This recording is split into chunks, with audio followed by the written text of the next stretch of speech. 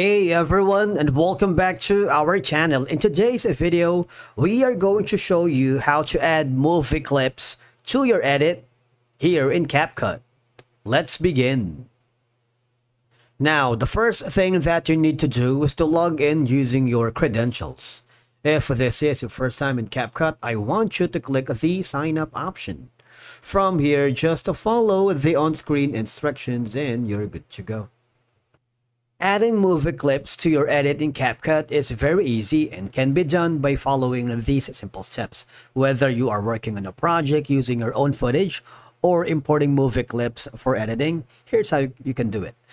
First of all, once you open the Capcut app on your PC, I want you to click the create a new project if you want to begin your work and start from scratch. But if you have already an existing project and you want to add movie clips, just click on it to begin editing.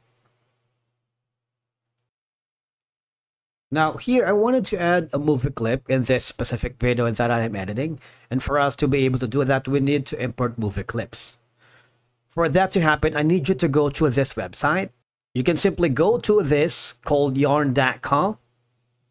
From here, it's a free website, and all you have to do is you can sort of like search by word or phrase for TV, movies, and music clips. Of course, we're gonna search for any movie clips right here. You can type anything, all right? It's up to you, depending on your ambience, vibe that you're looking for. Now, in my case, I'm going to be looking for this specific clip. I'm going to click on it. What will happen is you will be forwarded to this section right here. All right. So downloading this movie clip is very easy. All I have to do is click this option right here that says download. All right. And if you do that, what will happen is you will be forwarded to a new screen. There's a three dots icon on the bottom part corner. Click on the more option and click the download button. Once downloaded, all I have to do is drag the downloaded file onto your timeline. In my case, I'm going to be choosing this. I'm going to drag it here. And then what I'm going to do is hover the playhead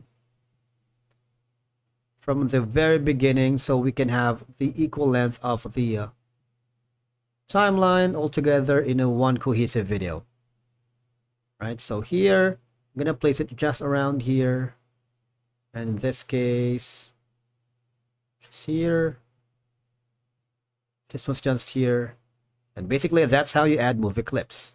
And once you're happy, just click the export button on the top right corner to saving it to different file formats. And if you want to share it to maybe to your client just for fun or maybe for feedback that you have created, find movie clips for editing, for personal use, and that's how you do it. Thank you so much for watching. We will see you again in the next video.